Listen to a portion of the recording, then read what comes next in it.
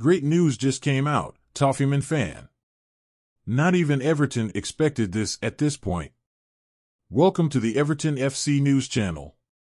Here, the latest Toffs news will be published every day, and you will always be updated on everything that is happening in our heart team. I will always be looking for the best information, and before bringing all the details here on the channel, I check their veracity, then I will pass it on to you. Turn on the notification bell so you can guarantee you won't miss anything I post here.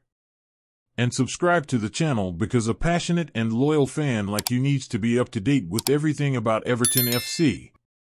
When I spoke of the good news that had just come out, it was because according to some reports Everton could end up receiving unexpected money from a clause in the deal that took Niels Nkounkou to Saint-Étienne, according to new reports from France.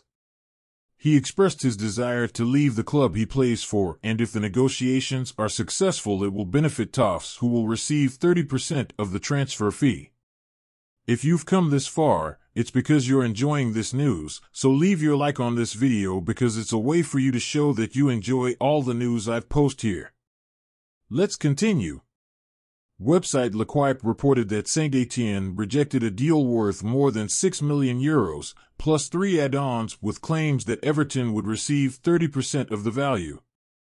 It turns out that as the player has played for the Blues, Everton is entitled to part of the sale. If that money actually makes it to the Toffs coffers, it will help the club in some way. Do you agree that the Toffs should receive this money, Torkder?